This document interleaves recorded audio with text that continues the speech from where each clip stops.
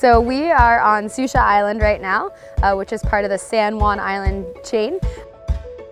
There's Sucia Island, but there's also a total of 10 islands right around Sucia Island. So the only way that you can actually get to Sucia Island is by boat. There aren't any public ferries or any other transport like that.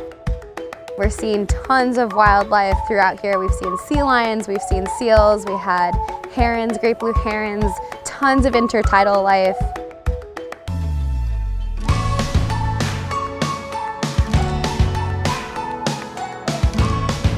Part of the reason why it's so special, it's a protected marine state park in Washington. They consider it the jewel of their marine park system.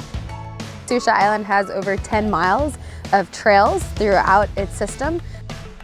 It's got some really cool geography and wildlife and history that's part of what makes it so special.